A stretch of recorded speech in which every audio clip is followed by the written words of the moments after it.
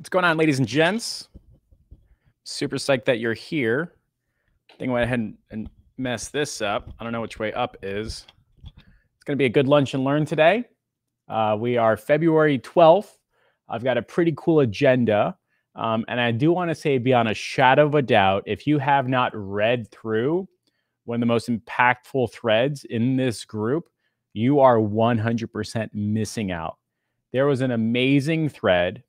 Somebody asked, like, who makes over 20K a month, which is usually like a bait or a value post or some type of like negative connotation taught by some people in the space of like how to source clients and customers. And ultimately, that's what I'm not trying to build inside of the Buck Group. I'm not trying to be the next ClickFunnels or anything like that. What I really want is like a real honest conversation. And then knowing that everybody does have something to sell, that's okay too. But in the group, just have a real honest conversation and let the thread build whatever value you feel is okay for somebody who wants to pay you money. That's really been like the stance or so. I really don't like PMing and all that stuff. And because of that, a really cool thread popped out. Somebody said, who's making over 20K a month? A bunch of people started raising their hand. And I immediately said, like, all right, $20 bounty. If you get any unsolicited PMs, like, I'm going to give you $20 and I'll ban the person. But what's really, really cool is the conversation that came out of it. Absolutely fantastic. 384 comments. People ranging from just starting out to people that are doing $500,000 a month. A huge breadth and depth of real life conversations and real life Q&As and what do you suggest and what you should be doing and all that stuff. It was so darn awesome. If you haven't seen it, you really, really should. I'm going to put a comment in there. I really suggest after this lunch and learn that you go give it a thorough read, because there are some people in this group and in this thread that have asked those questions 6 months ago, 12 months ago, 18 months ago. And they've done what people in the thread said and have grown to a point where they are now giving the same advice, saying, yes, you should do this. No, you should do that. This is good. This is bad. And it was really, really cool having a real honest conversation. People that are doing, like I mentioned, $500,000 a month in the Butt Group. And they were talking about margins and pros and cons. And it was absolutely fantastic. Some people who have sold an agency and then decided to rebuild it or do something different. Some people who take equity in other agencies. It was really, really cool. So I really suggest that if you're challenged with your agency, go ahead and read that thread. It is pretty darn awesome. It's really, really darn cool. And like I mentioned before, I think today's lunch and learn is going to be pretty, I keep saying darn cool all over again. Whatever, guys, I'm doing this on the fly. Today's lunch and learn, we have an option. I'll just bring this up on my screen right now. And I really want to know what would best fit you and would solve your problems faster. So we could, right here, we could go over the 3 structural pillars to selling. And this is something that I've been mulling around in my head when I drove up to my sales manager's retreat in Orlando, Mike Mark, and really just trying to synthesize what I'm learning from other books, what I'm learning from Facebook groups, and what I'm learning from real life small business owners I'm having a conversation with. I try to spend 2 hours a day learning, whether that's by reading or doing or thinking or something like that. And so we can talk about the 3 structural pillars of selling, like the expert style. So like Russell Brunson, I'm the best, I'm the world. Dan Henry style, like I'm amazing, you should listen to me, I'm the best. Pros and cons in that. And then move into the Amazon or Walmart style, which is like just have more stuff to sell without you doing it. So like white labeling somebody else or referral partners or something like that, something else. And finally, number 3, which is the 3P process, which is how doctors, lawyers, and accountants sell. Like no doctor in the world is banging his chest saying, I'm the best in the world. They don't do that, right? Doctors that sell will sit down with you, understand your problem, outline a process or a plan to solve that, and then promise something at the end of the 3 Ps. I think having an understanding of which sales type or structural pillar to selling fits you and your target market makes a lot of sense. But I also know that there's an F ton of people that have very specific questions and another thread of like 30 or so comments. So let me know in the chat if number 1, you want to go over the 3 structural pillars to selling, or number 2, you want me to handle the big Q&A thread by Pat and Ryan and Noah and Reed and Francis and Carlos and Maria and Marilyn and Cameron Lang. Give me a number 1 in the chat or a number 2, whichever one is totally fine by me. I do this as like as a way to pay it forward to the same way somebody paid it forward to me. And all sponsored by my grandmother's amazing art. This is fruit, and it's a fruit bowl, and you can't tell me any different. And as soon as somebody says it's not a fruit bowl, they're a liar. And there's no way my 92-year-old grandmother, who is hilarious and perverted, would ever paint anything other than a fruit bowl. So yeah, take a look at that. So number one, if you want me to do the structural pillars of selling, or number two, the top 10 Q&A. I have my own preference for number two, but we'll see what happens. Let me go ahead and bring up the chat and all that stuff. In the meantime, though, Brett Factorist, what's going on? How you doing? Daniel Shaik, got that wrong. Anton Gray, thank you for having a name that I can easily pronounce. Pat, how you doing? Jesse, Christelle, James Donovan, Wayne Gilchrist, met him in Nashville, Tennessee, flew all the way from Alaska. Howard Tiano, how you doing? James Pond, what's going on? James Pond sold customer research for $1,000 to 3 separate people, which is really darn cool. And most of the people actually in this chat right now are part of the inner circle. So if you're interested in taking a next step of the IC, just hashtag ICL. Brett, reach out to you and then we'll take it from there. Christine says, like a grandma, like grandson. That's about right. Yeah, so number one or number two, it looks like we're like split even halfway down. So I'm going to move into Q&A. We're going to make sure we can solve your problems, alleviate your pains, move you forward, all that fun stuff. I've got a thread over on off screen that you can't see. Actually, let me just rearrange all this stuff this way. I've got a thread, and I think it's going to be purposeful and make a lot of sense for people who have these challenges. If you have any questions that you want to add to it, just put in the chat for now, and we'll take it from there. But the first question is from Pat, who says, Pat, what's your experience with white labeling, good and bad? So here's the big mistake. White labeling. Here's the big mistake most people make with their white labeling. And before I go into that, I want to say white labeling is a real awesome way of entering in a niche that you have no direct experience in. It's a real awesome way of making sure you get your client real life results. It's a really awesome way of getting stuff off your plate to an expert, and you can usually enjoy 30 to 50% margins. So if you, for example, want to spin up an HVAC prospecting engine, you don't have to be an HVAC expert. You can employ one of the HVAC experts, and they just want to make like 50K a month and live on a beach and only work 2 hours a week. And so they can do that if they just do one thing, which is HVACs, and then they'll probably do a specific type of HVAC, and then they have their own process. So like white labeling is totally legitimate. Most of the way you've bought in the past has been white labeling or something along those along those lines. But the big mistake that people make with their white labeling is they will white label the tool instead of white labeling the result. This is the big mistake people make. They white label the tool instead of white labeling the result. Here's what I mean. Someone will go get a client that wants Facebook ads. The agency doesn't have the capacity or the knowledge base to do Facebook ads, so they hire someone else to do Facebook ads. Normal, no big deal. I'm using Facebook ads because you can be like, I don't know if that's okay. It's right on the edge, but it's fine. Really, no big deal. Like, I don't care if it was like newspaper or somebody page build at 85 landing pages. You just find someone else and swap contracts or make your margin or something like that. But this is usually what happens. Somebody will get a client that wants Facebook ads. The agency doesn't have the capacity, so they find someone else to do Facebook ads. This normally makes complete and total sense. So the agency will take the client's money, hire the white labeler, and everything will go to hell. Like right out of the gate. Like immediately everything is bad. And ultimately it's because the white labeler is white labeling Facebook ads, but the client wants results. And so the agency, which is the person in the middle, is stuck between a client that wants results and a provider that is used to the tool. And that's an inherent structural failure. And that is literally what will cause your agency to relapse and shrink instead of growing.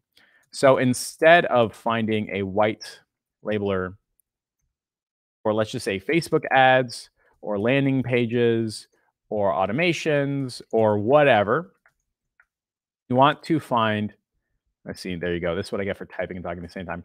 You want to find someone who white labels the intended result.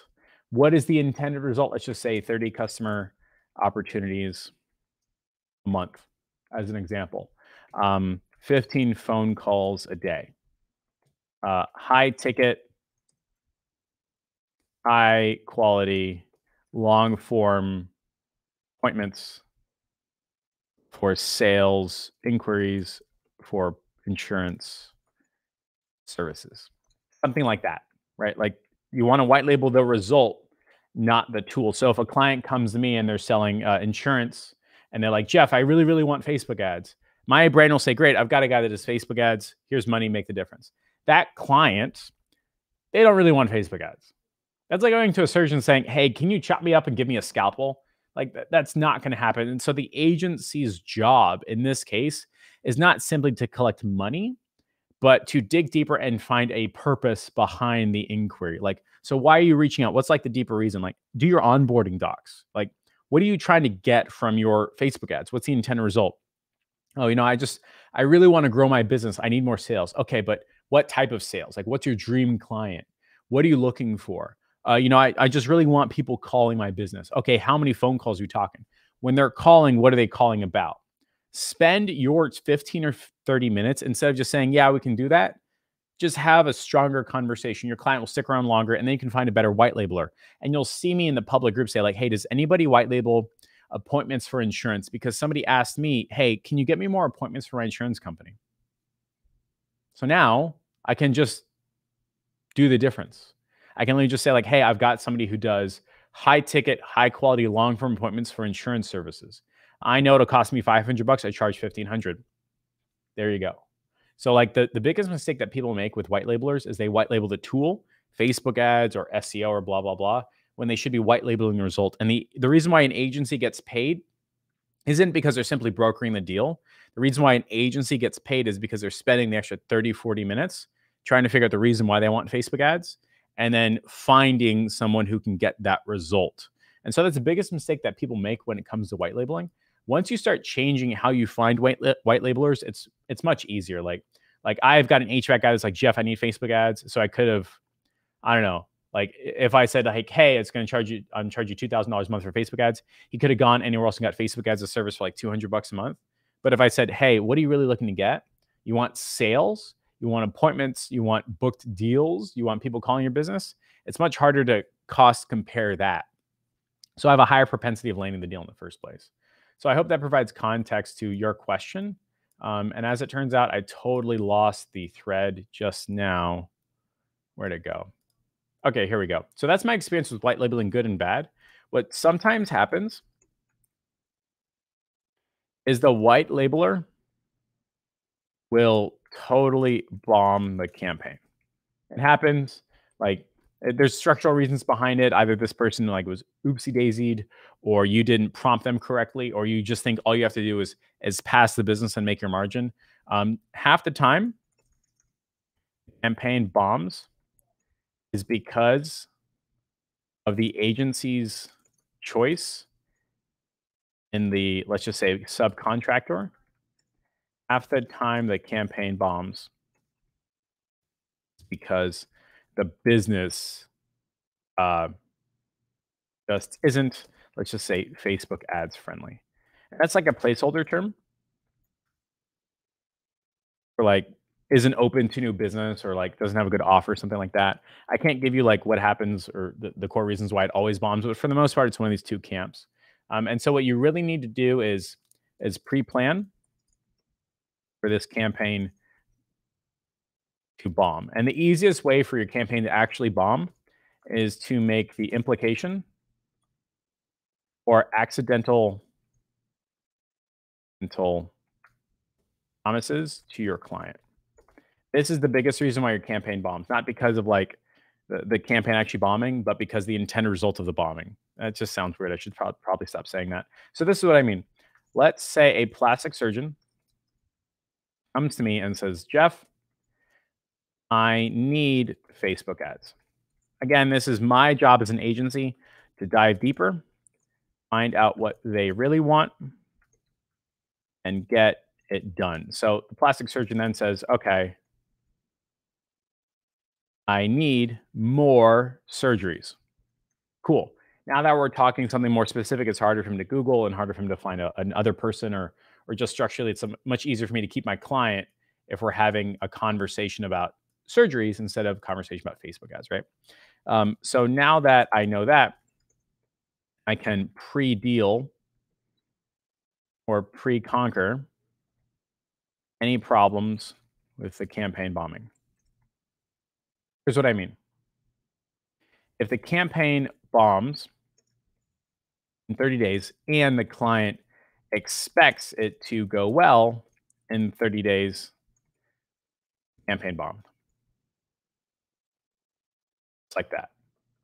But if the client expects this to take 60 or 90 days and the campaign secretly bombs in the first 30 days, well, now I've got time to find a new white label person. I think structurally at the core, the reason why campaign bombs is because your client expects it to be amazing instead of saying it's going to take 30 days to get everything up and running. And this is a 90-day engagement. And it's going to be $6,000 over 90 days. And half that's going to your white labeler. And you have two different narratives. For your client,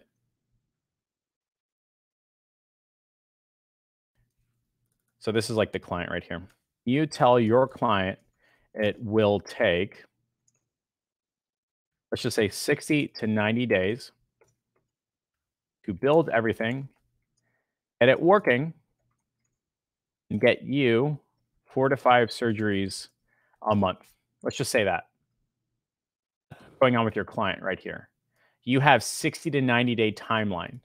To your white labeler, you're saying, I need this campaign up and running within 3 weeks. Now, you literally have, let's just say 90 divided by 21. You have 4 different time frames for white labelers.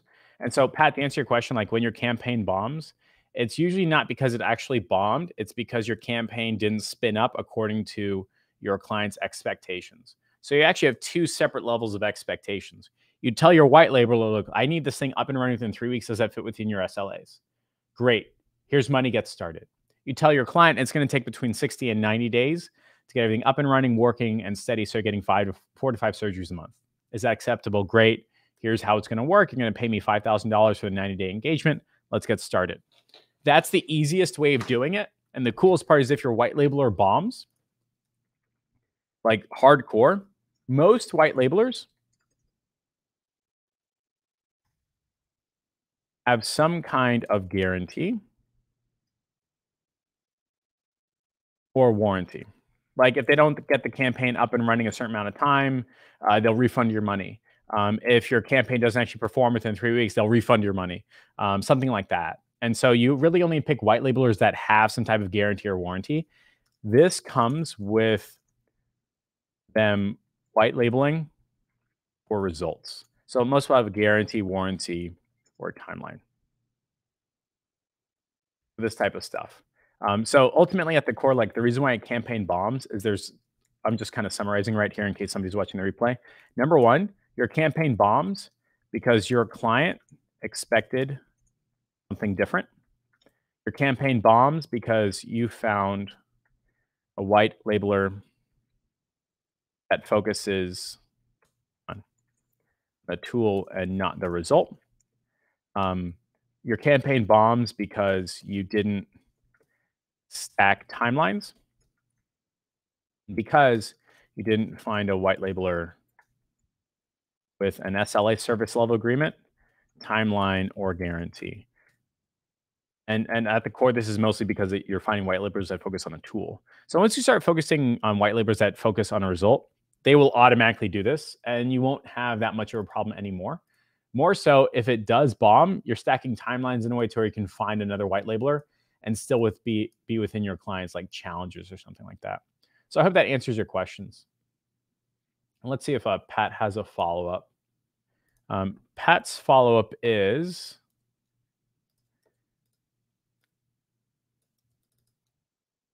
That says, what happens when the white label doesn't get results that they promise? Our company name is on the line, not theirs. Chances are, again, I guess you asked this when I was halfway through. I just saw it. When white labelers don't get the results, it's because you're white labeling for a tool and not a result. If they don't get the result, they have like warranties, they have timelines, they have SLAs. Most people who are white label have a higher level of expectation when they're doing for results rather than just a tool or something like that. So I think I answered this like in the replay or something like that. Let's see what else. Noah, something like that. Noah says, how to train and hire appointment setter for a specific niche as a newbie. Here's something interesting. I was just chatting with somebody in the group named Jessica about this earlier today. Most people accidentally hamstring and totally F over their appointment setters. And I don't know what happened. This has like come up in the past like 6 months or so. Like for some reason, everyone's like, oh, I just get an appointment setter and everything's going to be fine. I just, pay $15 for an appointment, everything's going to be okay. And so what ends up happening, an agency will have a need to get appointments. So they say, of course, all I have to do is hire an appointment setter, something like that. And this is a this is a big fat do not do this. This is going to bomb you and it's going to ruin everything. This is not how you should be thinking about what you're doing and how you're doing it. You're going to have a bad time. This is an incorrect line of thinking. If you need appointments, that does not mean you actually just hire an appointment setter. This is fundamentally incorrect. The reason why appointment setters work, this is how appointment setters work or work well or something like that. This is what happens. You get a list of, let's just say, future clients that have said yes. They want to buy what you have to sell. They heard your cold email pitch. They've signed up. They've raised their hand and said, here's my name, number, and email. Call me back, right? And then you hire an appointment setter and pay them, let's just say, about $15 per, or about $15 for a scheduled appointment. And I think it's like a percentage, I don't remember what, for a closed deal. That's how you do it. This is how it's supposed to work. Most agencies that mess up their appointment setters, they'll just simply say, oh, I need appointments, I'm going to hire appointment setter, and not give that appointment setter a list, not make sure that list is somewhat quality, not make sure that the list has like yeses on it. And they'll totally bomb it, and then they'll hate them. And it's like, oh, I can just hire a stay-at-home mom to make calls for me, and she'll call random businesses. No, you're going to burn them out, and you're going to develop a bad reputation. And then even then, like you're not really doing appointments for just appointment's sake. You're doing appointments as like a pre-sale so that your salesperson is lined up for success, which you can't do with like cold appointment setting. It's not good for you. So you have to literally just do some type of prospecting engine. And then your appointment setters will go through that prospecting list and then schedule appointments from there. That's the easiest way to do it. I'm not having any success with this stupid arrow right here. Come on. There we go. So let's just say you build a list of 500, HVAC companies that have said, yes, I want to get more appointments for my HVAC services. And then you get that list, and then you have your appointment setter go through something like that. So like your prospecting engine needs to spin up, and your appointment setter will help turn prospecting yeses into sales appointments. You can't just hire an appointment setter and say, oh, good luck, right? That's not going to work. You're going to develop a bad rep and have a bad idea. Instead, you literally have to create a list of like HVAC companies that have said yes. And then your appointment setter goes through that list and calls everyone back and schedules sales calls. And then you pay them $15 for a scheduled appointment. And then I don't know the percentage. You're going to have to ask the group. But this is how appointment setters work. And so No's question is like, how do I train and hire appointment setter for a specific niche? This is 90% of it, like right here. if you're not doing this, it doesn't matter what type of other answers I give you, because this is the structural core reason why your appointment setter will work or not. Once you have this, then you can create a script, which is like along the lines of, hey, Mr. Johnson, I saw you signed up for our HVAC ATP program where we can get you 2 to 3 more HVAC appointments every single month. Is that still something you're interested in? Great. Well, if you'd like, I can schedule time between you and Brett for this Thursday at 2 p.m. He's going to show you how the program works, how much it costs, and when you get started. Is that something you're interested in? Great. What's your best phone number? What's your best email? I'll go ahead and send you stuff. And then between the signing up of the appointment and the appointment itself, they're getting text messages with proof, a soap opera sequence, that like the retargeting ads kick in. So like they're prompted for that sales conversation. So no, I think, or Noah, I'm not sure, dude. But like this is appointment setting that works. If all you're doing is this, it's going to bomb. Instead, you need to be doing something like this.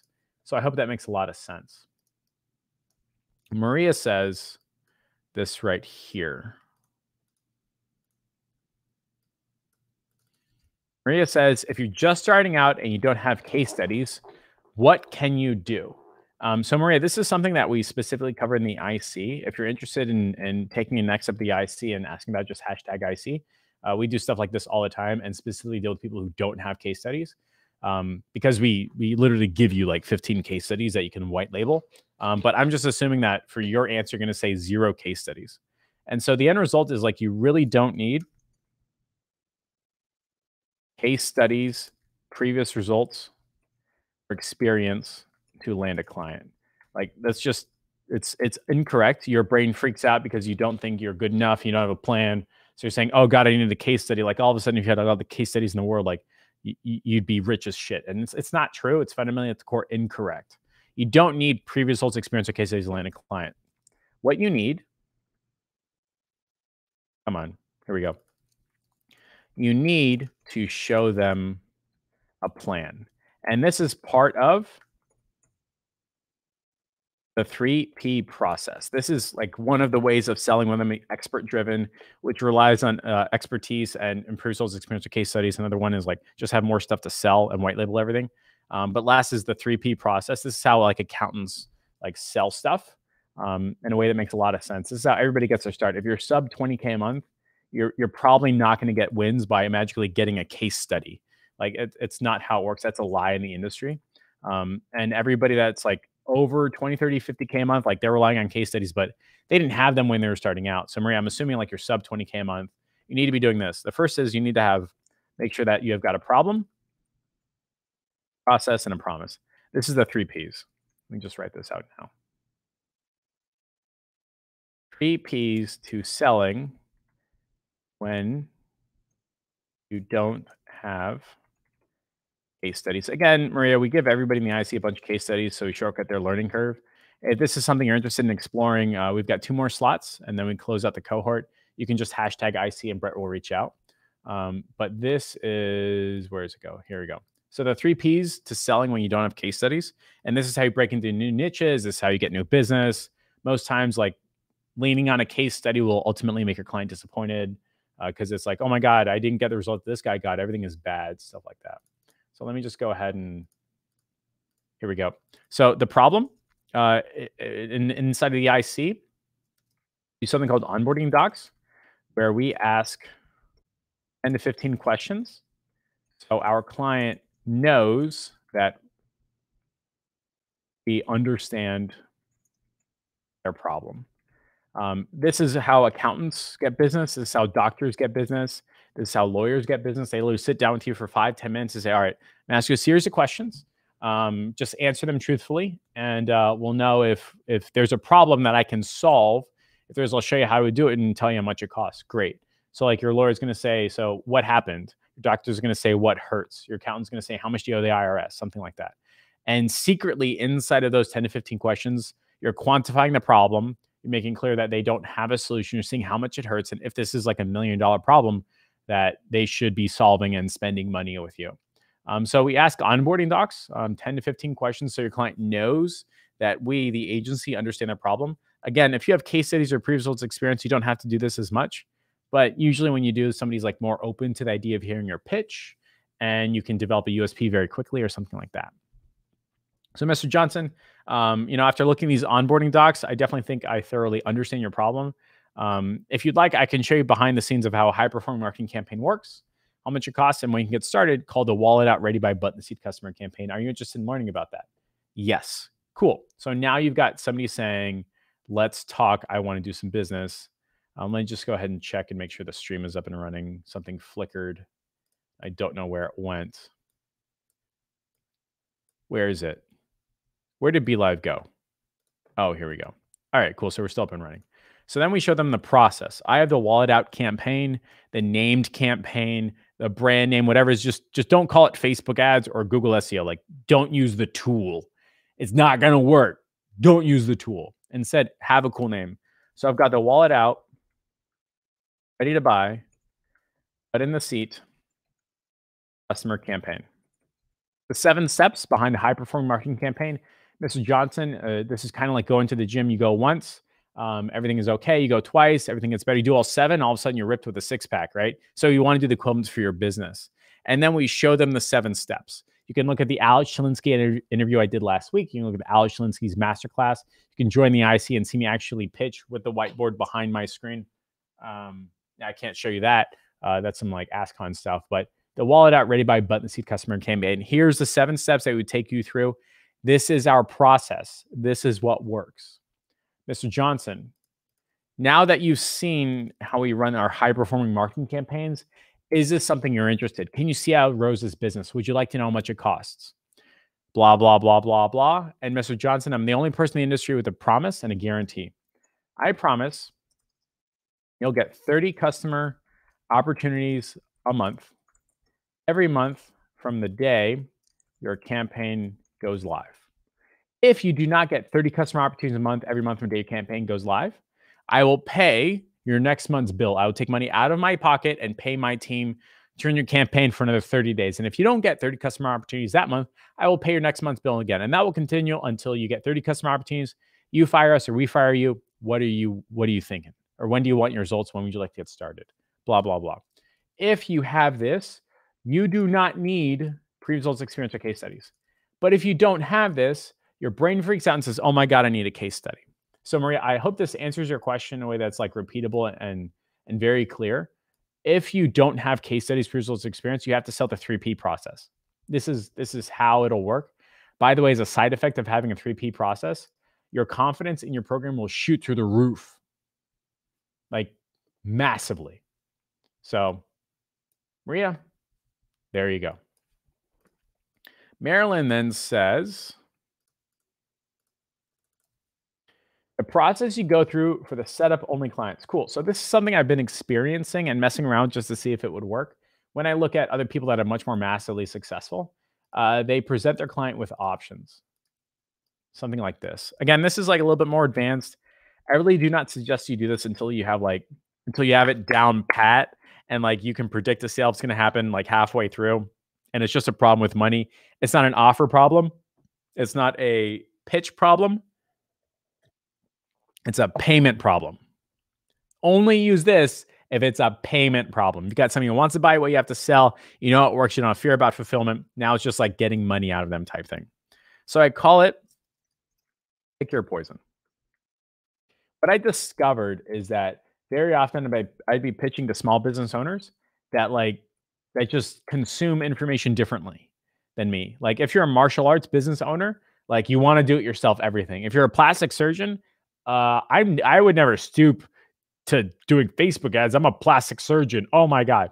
If I'm a pest control, I love the idea of learning and I want someone to help me figure it out.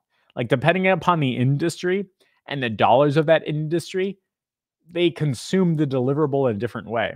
And I'll bet what you didn't know, there's actually 3 ways to deliver your intended result, which is 30 customer opportunities guaranteed. Again, this is more advanced. I can do it for you.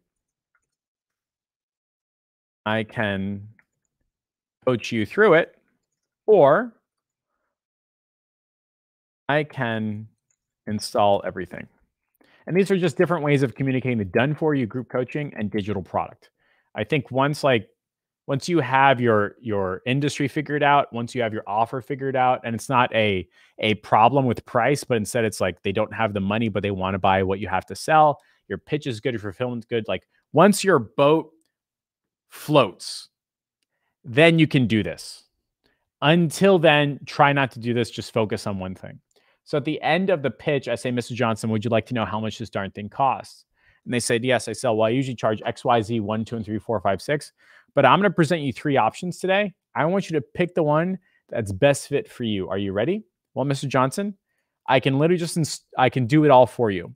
You sit back, you take credit, I shoulder the responsibility. I run this whole program for you, and I guarantee it works. I can just do it for you, and I charge $1,500 a month to month, no long-term agreement. Next up is I actually have a 8-week program where I walk you through it,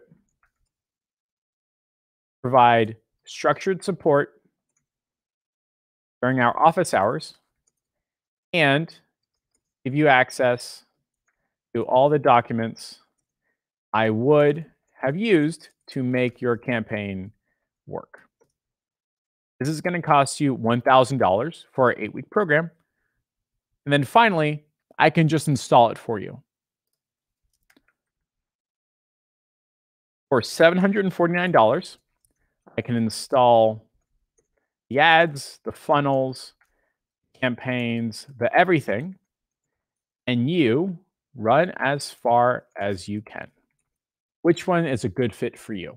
So this is how this is the process I go to do the setup only. This is just a setup right here. Again, only use this so like if your boat floats, you know it's going to work. And the only reason somebody's not going to pay you money is because they just don't have the 1,500, but they might have 749 or 1,000 or something like that. Once I started presenting this option, I had I had a med spa in Grand Rapids, Michigan. That was like, Jeff, there's no way I could pay you $1,500 month to month. I was like, great, I understand that. I've got 3 packages.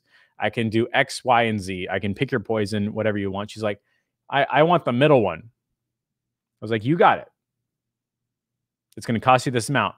It's $1,000. I'm going to send you an invoice. I'll stay on the line until you pay. She's like, I can't do that. I'll call you later. I said, oh, well, you sure? Blah, blah, blah. She paid within like an hour. Great. So she gave me $1,000. I installed everything. And now I'm waiting for her to like show up to her appointment. And she's way past the 8-week program. But whatever, guys, like it's still money. And I would not have gotten $1,500 a month out of her, but I got $1,000. And now, by the way, she's saying, can we just upgrade to the $1,500 a month? I said, yes, of course we can. So this is ultimately how I do pick your poison style. I hope that makes sense. Cameron Lang says, I've heard you talk about the slides with the PowerPoint. You take someone through on a call. Yes, but I cannot show you that. That is Inner Circle only. We've got demo decks. You get to see me sell. We've got slide decks, pre-results, experience, case studies, all that stuff. So Cameron, if you're up for an IC conversation, just hashtag IC. Brett will reach out to you. I can't show you my slides. You know what I mean? That wouldn't be cool. And so I can't do that. But yeah, I have slides and I sell the same way I do my lunch and learns. It's very whiteboard driven. Sometimes I have pre-made slides, but it's not like I don't do like this boring shit, right? I write it out and it feels much more fun. It's a really, really good time. So Cameron, I'm sorry I can't answer your question more in depth, but that's the basic idea. Let's see what else we got going on here. I think that's all the questions from the thread from Monday or something like that. So if you got any questions, now is the time to ask. Let's just open questions and answers. Drop them in the chat, and then I'll give my best darndest answer to go ahead and answer them. I can't answer everything by PM or DM. I get 100 PMs a day. I'm actually going to be having someone else like respond to this stuff and filter accordingly, because like there's no way I can deal with 100 PMs a day, like, and make sure my students are acceptable and get my book up and running, which is going to be cool. It's going to change an industry for the better. It's going to be really effing cool. And get my agency back up and running after I'm done with my book sprint. So like, I'll probably have somebody like answering my PMs, but even then, like, it's not going to be great. So yeah, so answer your questions and we'll take it from there.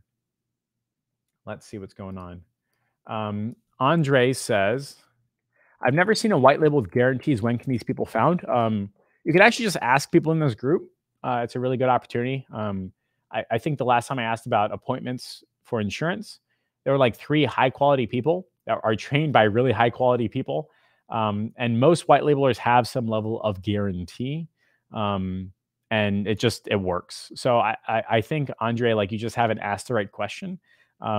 Every white labeler I've talked to has some kind of guarantee. So maybe like you have not been white labeling for a result, but instead of white labeling the tool. If you're white labeling for a tool, there's no guarantees. But if you're white labeling for a result, they guarantee it. So there you go. Shahab says, what's a good price point for a white labeler or percentage? I expect about 20% to be kept for me. So let's just say I signed a deal $2,000 a month. I should be able to do no work and make $400 a month, like no work. What's interesting, by the way, is that like that's probably comparable to the margins I would have made anyway if I had taken on the client or found VAs or SOPs. I could probably push that to 30%. But I'll tell you what, like, you can read that big group, and you like even the massive agencies that are doing like $500,000 a month, they still make 20, 30% anyway. So it's like, why not just keep those margins and have a good time? And like, there's big advantages like SOPing and VAing and build the team and all that, but like I'm not good with that type of stuff. And you usually have to build the team first and then the business comes second. So like, there's no disadvantage in white labeling in the beginning. Everybody that has a big agency white labeled in the beginning, and it helps just focus on the prospecting and the sales and not worry about fulfillment. And instead employ an expert that just wants to make $500,000 a year and live on a beach. So make your 20% and have a good time. I've seen some agencies that have like really strong SOPs and VAs make 30%. But you know what? I'm not going to wait a year and a half to make an extra 10%. I'll just start flipping and take it from there. Chris Sayer, sorry, dude, I'm not going to pronounce your name correctly. Chris says, very true. Don't need case studies. I had the best case study you could ask for on my first run. Yep. I hit up more businesses flaunting my case study and no plan. Set on my alarms, waiting for owners to flock to me for my golden case study. Yeah, dude, like we are well beyond the if you build it, they will come economy. It's very much like go find them, show them a plan, and then build it after. Like you saw Elon Musk make $1 billion, and he wasn't like showing pre-results experience or case studies. He just said, hey guys, I'm building out this thing. This is what it's going to look like. Do you want to give me money? It just worked. And for some reason, our brains say, if only I had the tool, if only I had the spear, if only I had the car or the house, I get whatever I want. And we all know it's not true. Like just because you have a Lamborghini doesn't make you more attractive. So you have to fight your brain on that. That's a very like old way of thinking, like back to like tribe, like when we lived in like huts and stuff like that. Like if only I had food. We're not in that economy anymore. So instead of focusing on getting a case study, focus on building a prospecting engine, a sales gen, fulfillment engine. That's what we talk about in the IC. It's a really, really good time. Let's see. Ben says, that's the name of my fantasy football league. Pick your poison. Beautiful, dude. That's so awesome. Christine says, tell us about your book.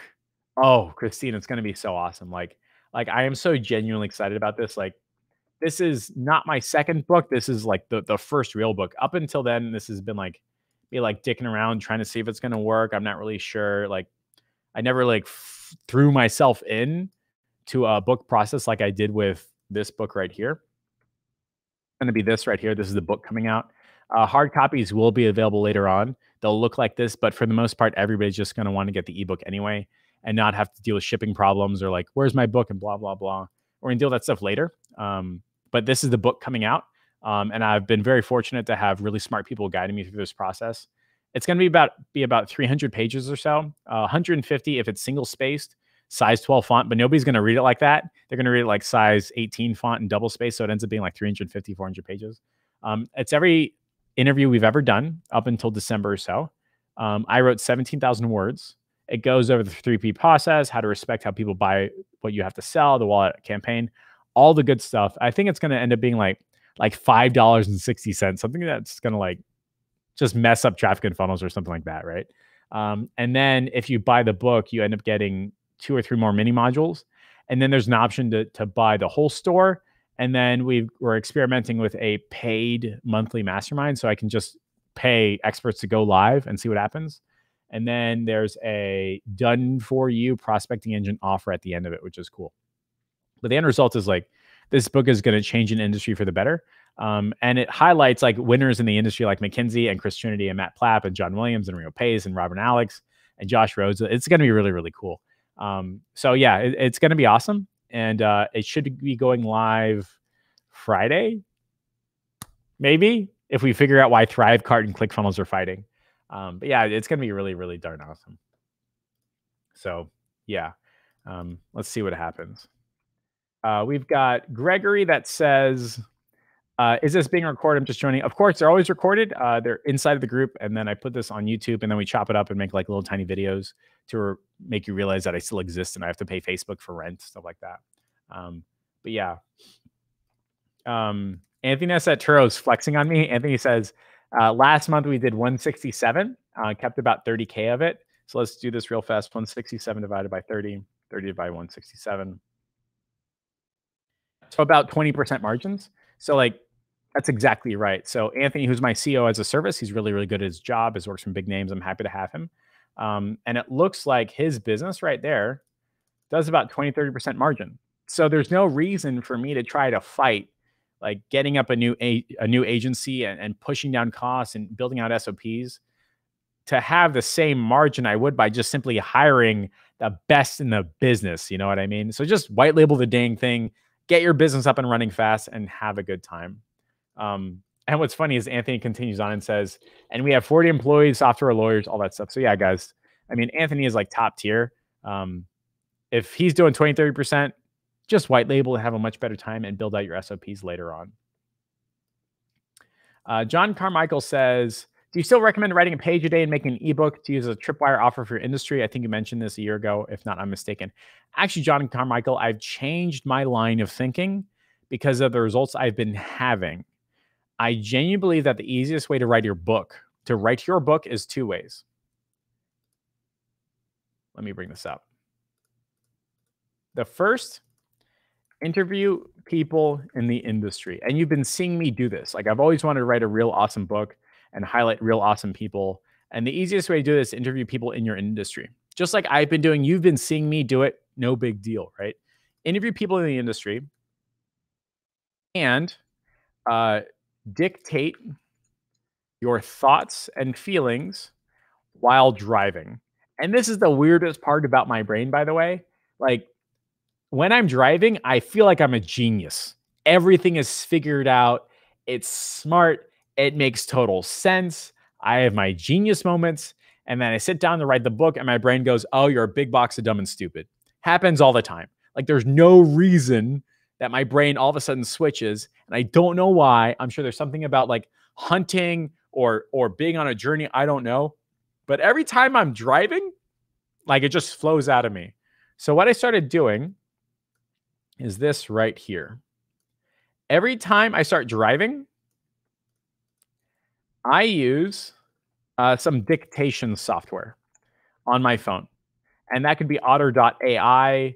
Let's just put that, Otter.ai. And it doesn't matter what it is. It's effectively like a white labeled version of Rev.com, but they're using like IBM's Watson or something like that to transcribe. It's like 98% great, right? And so I dictate my thoughts and feelings while driving. And then I put into Otter.ai and I get an export. Let me just do this right here. And then Otter.ai gets me an export. And then from there, I start to edit and change. And I edit and change. Not before, not during, not after. I've put a wall between the flow and the edits. And this is not something that I've experienced I can do while actually sitting down with a blank page and writing a book. You have like blank plate disease or something like that. So I do this. I dictate my thoughts while I'm feeling and driving. Well, dictate my thoughts and feelings while driving. Otter.ai gets me an export, and then I edit and change. And I remember there was like 3 weeks where I was doing this. I would literally go on a commute to the office. I would sit down in a coffee shop the next day and turn like what was a 15-minute talk, which ends up being about like 7 pages, into solid, good readable 4 pages. Great. So as that's going on, I'm also still interviewing people in my industry. And then I send it off to a copywriter. I use, I'm not going to say her name. She's already got too much work. Like every time I highlight her, all of a sudden magically it takes like 3 days longer to get my exports out. So I'm not going to say her name anymore. She's getting too famous. But I find a copywriter or an editor. They listen and write from the interview. That's it. So some people, it's not show notes. It's magazine quality articles that are good enough to be in a book. So it's not a transcription. It's not a line by line. No, it's like a magazine quality article. So these two processes has allowed me to, let me copywriter, has allowed me to write my 300-page book without having to feel like I'm writing my book. You know what I mean? It's just like, all right, I did an interview, and so we got 5 pages out of it, and then I dictated for like 15, 20 minutes on my commute, and then I sat down and edited my own words, and I was doing like 8 pages a day. It was amazing. Like every Friday, I was doing 8 pages a day. It was nuts. And I didn't actually employ this person to do my lunch and learns, even though I should have. Looking back, I could have done 15 pages a week, and 15 pages a week times 10 weeks. So that's 150 pages. That's a mini book every 2 months, really fast. And I'm sure I could have done a little bit more effort and done more writings, but this is how I'm writing my book, John Carmichael. So shower thoughts, car thoughts, driving thoughts, whatever it is. This is how I was doing it. And I'm not being dishonest with this. Like, you guys are seeing me do it all the time. Like, the book that's coming out, this is just my interviews and thoughts, right? Just like Russell Brunson's book, or if Sam Ovens had a book, but he likes webinars instead. But you know what I mean, right? Or his blog post. It's the same idea. That's it. Just the same idea. And I think that the content leverage plan or program that I highlighted 2 lunch and learns ago is how you build tribe and make people realize that you're not going to screw them over. That's okay to spend money, and it's not a fly-by-night organization. It's like, as long as you solve those fears, people are comfortable paying you money, and then you can make sure you get the result. Will Boyd, who's in the EIC, is going on this same journey for personal trainers, which is really darn cool. And there's 2 or 3 other people that are like, I should do that. I should definitely do that, because you can interview people, and then half the time, like if you're a Facebook ad agency owner interviewing a plastic surgeon for whatever reason, it's an hour-long interview both ways, where the plastic surgeon asks about marketing, you're asking about plastic surgery. So you get smart in their industry, they get smart in your industry. And at the end, you can always say like, hey, is there anything else you want to go over? They're like, so how does Facebook ads work? Oh, I've got this program, blah, blah, blah. And we employ the best people in the industry, and et cetera, et cetera. And now you've got a client paying you not $1,500 a month and fighting you on it, but paying you $3,000 a month and happy with it, because you've spent an hour understanding their industry and you're not a fly-by-night organization. So I think this is also like a good client getting strategy. It's the opposite for me. Like, every time I do an interview, I end up paying them money. Either way, though, it's pretty funny how that works. But I hope that provides some type of context and understanding for John Michael's question of like, do you still recommend writing a page a day? I've changed my tone and tune since I gave that speech in LA at JR's Mastermind. Now I'm a big proponent of having these 2 channels just pump out 10 to 15 pages a week, or 30 or 40 pages a week, and then you're good. I think this is how Russell Brunson writes a book every like 6 months or something like that. So yeah, it's been a good lunch and learn. We've gone over a bunch of interesting things. We didn't even go over the structural pillars of selling, which would have been cool to go over, but we just didn't get there. We went over how to white label, and you want to white label for results, and make sure your white labeler for results has SLAs, guarantees, proof, testimonials, case studies, all that stuff. Just rely on their expertise and just be the general contractor. Like, they're the happiest people in business. They make the most money. It's just so much better to be a general contractor. That's how I'm rebuilding my agency, to just be a general contractor. I'm going to do a prospect engine for whoever I want, and find a white labeler, and just make my 20% and grow to 100K a month, and get my $800 a day check on automatic recurring. And I don't have to deal with anything. Like Target isn't like, oh my God, this coffee machine broke, let me go ahead and fix it. Target says, call Mr. Coffee. I'm not dealing with that shit.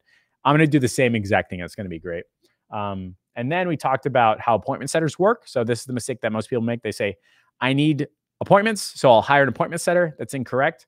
You need to have a list of people that have said yes, then have the appointment setter go through that list, and then pay them $15 per scheduled appointment, and then a percentage for the closed deal. I don't know the percentage. We talked about the 3 Ps to selling when you don't have case studies, which is massively powerful, impactful. Christine says, tell us about your book. I'm more than happy to talk about it. It's coming out in, I think, if the back end works. Like, we're still trying to fight between ActiveCampaign, ClickFunnels, Thrivecart, and Zapier. Assuming it works Friday. So in like 2 days. I don't know. I'll have to yell at Alex Sursil and see what happens. And then this is pick your poison cell. So I hope this all makes sense. We're going to do a last call. I've got 6 minutes left before I got to boogie off and make sure that one of the guys that bought, I forget what he got, but I've got a 1 o'clock I got to take care of. But it's going to be pretty darn cool. Oh, also, here's a question for you. I want to do a structured 6-week SOP program for agency owners. Who can I pay to teach the dang thing?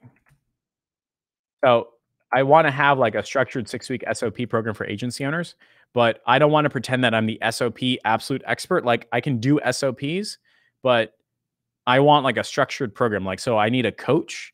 If you know of anybody that wants to take my money and be a coach for my structured 6-week agency program, I think we're on like our 10th beta student, and like I've got a feeling of it, but I want to pay someone to do this and be smarter than me. Tag them in the comments, I guess, because I'd be super psyched to pay them, and we'll take it from there. We've got somebody says, I don't know who, but this is hilarious. Somebody says, great info, thank you. What's with the picture of the breast? It's not breasts, okay? That's my grandmother, and she definitely did not make a perverted painting and said, Jeffrey, I want to create something that matches your logo of a butt, except we can't do butts. And this is definitely not my grandmother's fruit from her art class where they all posed for it. Yes, there's no way in hell that is it, because my grandmother's,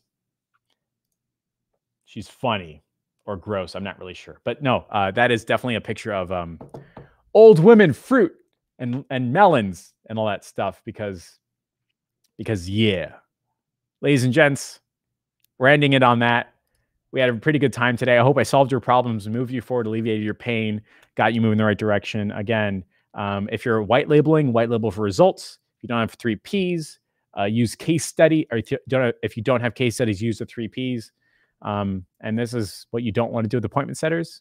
Everybody, see you later. Bye.